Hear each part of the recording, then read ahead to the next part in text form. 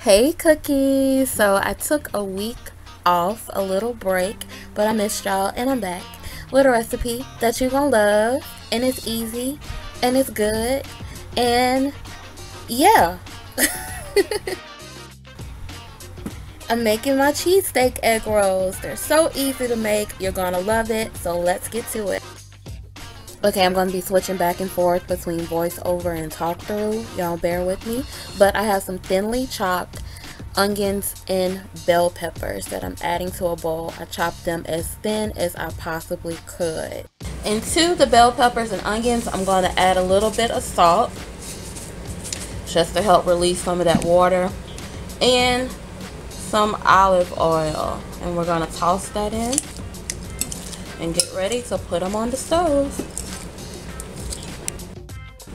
Alright, so we have my beloved cast iron skillet set at a medium-high heat. And we're going to just add in the vegetables and get out of their business and let them do what they do. Let's work on the meat. And as for the steak, I'm using sirloin. I know traditionally in cheesesteak recipes they use ribeye, but ribeye has a little bit too much fat for me. So I like to use sirloin. You can use ribeye, of course, or flank steak, whatever you like to use, but sirloin works for me. And I need to slice it really thinly, so I put it in the freezer for about 30 minutes beforehand to get it kind of hard, if that makes sense, so it's easier to slice. So I'm gonna go ahead and slice it up thinly. Alright, so I have all the meat chopped, well sliced. See, it's thin, super thin, as thin as I can get it. Okay, so we're putting it back in the bowl using the same bowl our onions and peppers were in, because ain't nobody got time to be washing all these dishes. You know how I roll. Alright, so I'm going to keep the seasoning on this really simple. Just a little bit of kosher salt, some cracked black pepper,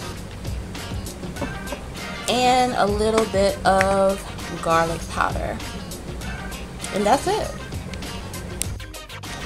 Give it a good toss in that seasoning. I always try to keep my steak seasoning very simple. I don't like to do all the extra stuff with steak. Alright, so head to the skillet. Alright, so I have scooped those onions and peppers over to make room for our steak. Listen to that sizzle. Alright, back to voiceover. I do too much rambling. Something's wrong with me.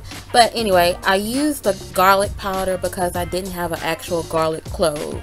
Normally, I'll just throw in a garlic clove into the skillet while it's cooking here, just to release some flavor into that. But the garlic powder is cool. But again, I have this on medium-high heat, and we're gonna just cook it until it's reached my level of doneness. And I still don't know if that's a word or not. I gotta look that up. But it is for be coop, so doneness. Alright, now I'm just gonna add a little bit of butter. I always like to add butter to my steak during the cooking process, and we're gonna mix it all together. I ended up mixing the peppers and onions with the steak and continued to cook until it was done. Alright, so it's time to start assembling our egg rolls. These are the wrappers that I use. They're by Melissa's. I love these, but any egg roll wrappers will be fine.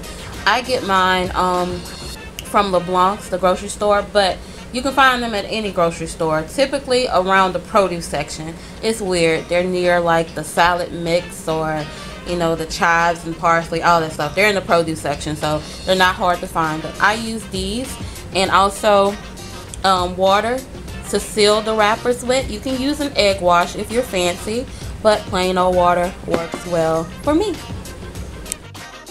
Alright, so wrapping egg rolls is really easy. I'm wearing gloves because I have nails. But you want to start off with the egg roll wrapper facing you in the diamond shape. So, oh, did I shake out? I'm sorry. Okay, so first we're going to add some provolone cheese and add some of the filling. I may be using too much. Take some of that away. Alright, and you just start by folding in the bottom piece, rolling it up once. Oh, where you going? Alright, let me show y'all again because I mess up too. You roll it once, fold it in once, one roll, okay? Then you take the sides and fold the sides in. Can y'all see that? Okay. And with our brush, take a little bit of that water and just wet the, whatever you call it, the insides, whatever, that we're gonna seal. I'm horrible at this, y'all, explaining stuff, but y'all see, right? Y'all know what's up. Alright, and now we're just gonna tighten it or roll it up like so. Yay! Okay, let me show y'all again because I low-key confused myself. Alright, you have the egg roll wrapper in a diamond shape in front of you. Literally a diamond in front of you. Lay your cheese down. I'm using provolone. Use whatever you want to use, but I like provolone in my Philly cheesesteak. Add a little bit of the filling. The first time I used too much. This is actually perfect. You don't need a whole lot. And then you fold it over once, one complete fold. Then you tuck the ends in tightly. Make sure you don't have any holes because that grease will seep down into your filling. That's a no-no. Take a little bit of water or egg wash if you're fancy. Seal those ends and roll it up tightly. It's super easy. Super, super easy. Alright, so I've heated up some vegetable oil in my wok, and I heated it on like a medium-high setting because I want my egg rolls to fry but also heat the cheese on the inside. That makes sense, to melt the cheese. So I don't want them to burn up while melting the cheese, so I want to keep the heat low enough to where our cheese melts and our egg rolls don't burn. It only takes about 3 to 4 minutes to fry these, so really, really easy. Alright, these are done. So now you can take them out and put them on some paper towel to drain and keep it going. Let's finish up.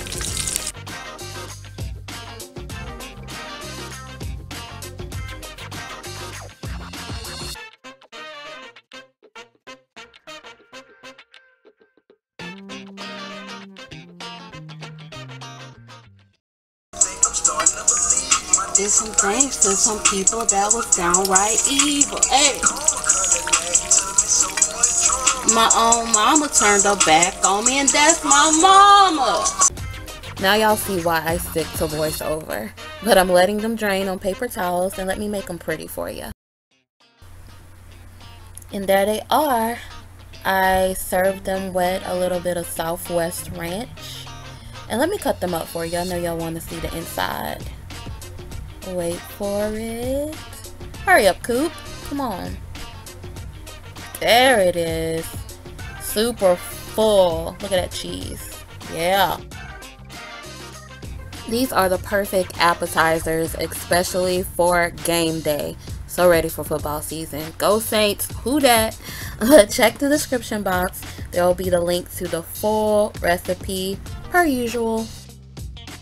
Thank you so much for watching, and I will see you next time. Be blessed.